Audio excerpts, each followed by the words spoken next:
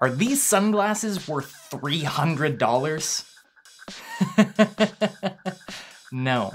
And it's really not about the tint, it's about the audio.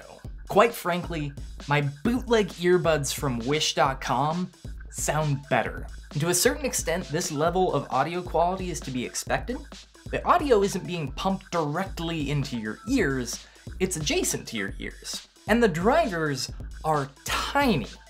The problem isn't just that the audio is bad, it's that you have to specifically pay an extra $100 for only the audio and no other additional features.